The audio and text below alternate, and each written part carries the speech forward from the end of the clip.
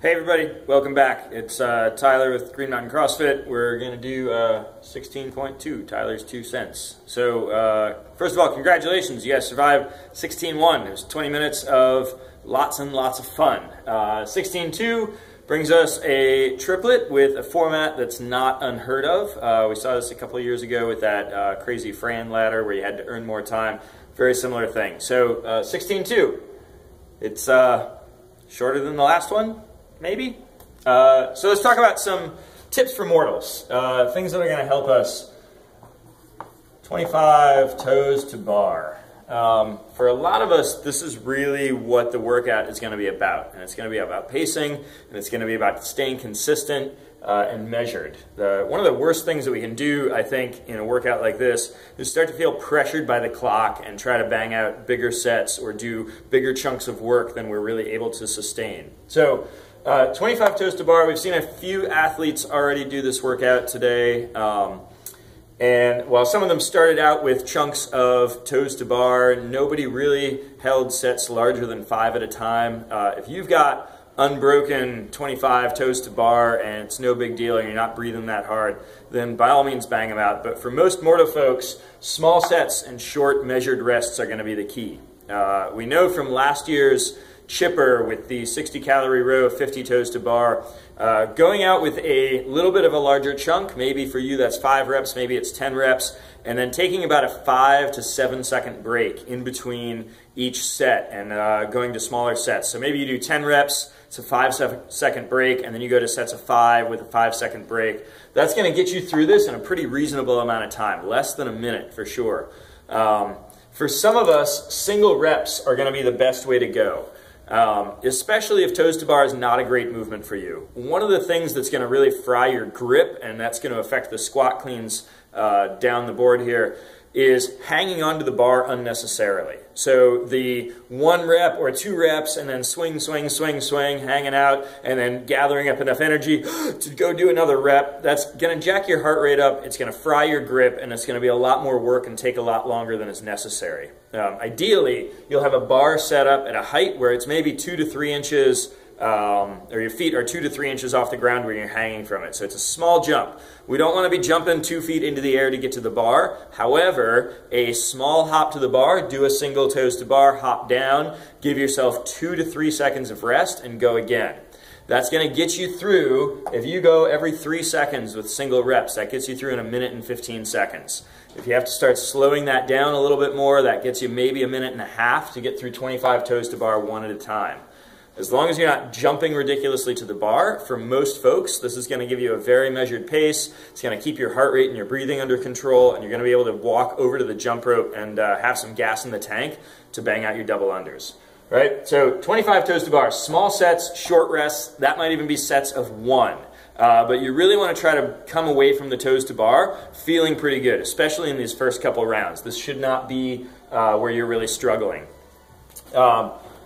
25 toes to bar, 50 double unders. Right? Here's another place where we're going to have a big discrepancy. Some of us have strong double unders, some of us do not.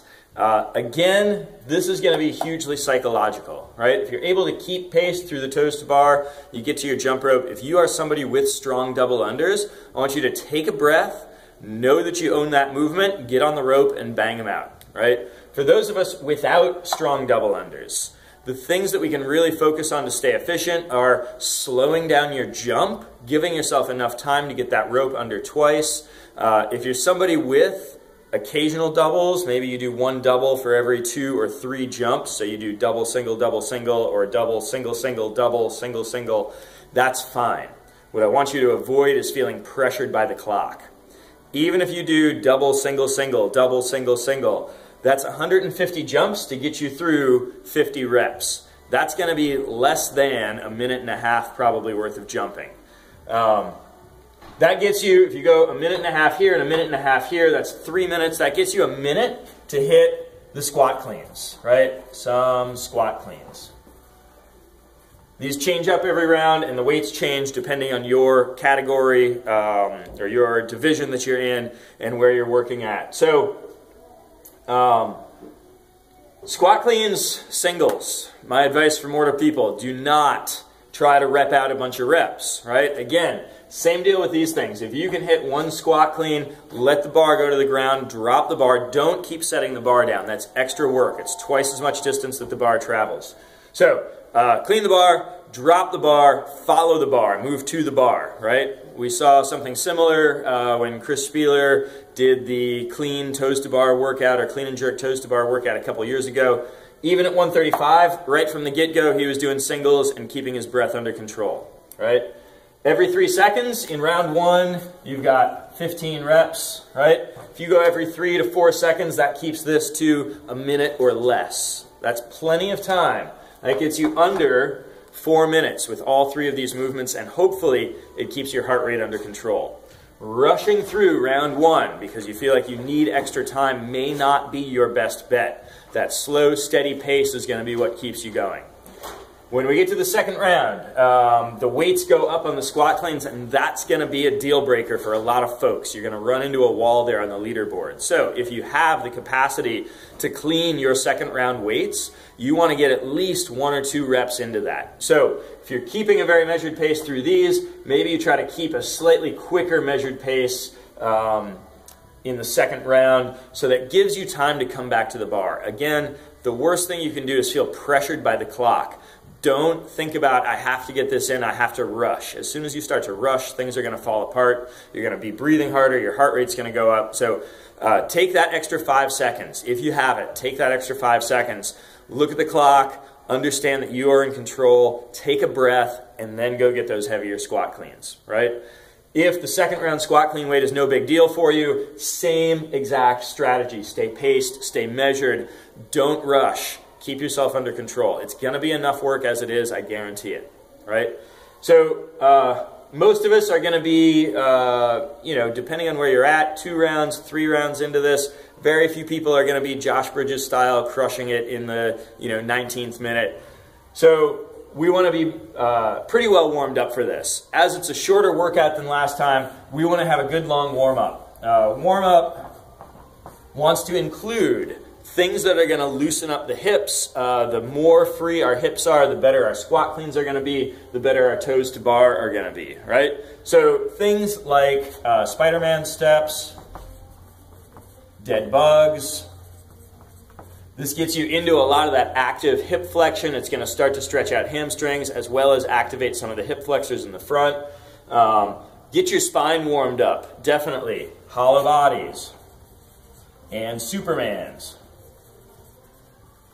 are going to get the back warmed up, good mornings, things like that. We want to get the aerobic engine going also, right? Knowing that this is going to be a shorter workout, but it's a very measured pace, we want to try to warm up for at least as much time as we think we're going to be working for, probably more. If you think you're only going to get stuck in that first round, don't just throw this out and say, I don't even need to warm up, it's no big deal. Get yourself a 10 to 12 minute warm up. Get that aerobic engine going, and that's going to help you perform better in that first round. So, get on the rower for a few minutes, get the heart rate up, break a sweat, get breathing hard, and then have a few minutes to rest before your heat starts. We all know the gym's crazy in, on the day to do the open, so equipment may or may not always be available. This, thank God, will take up less space in the gym than the last one, so should be a little easier to find some space to warm up. In terms of mobility, what should you guys be worried about?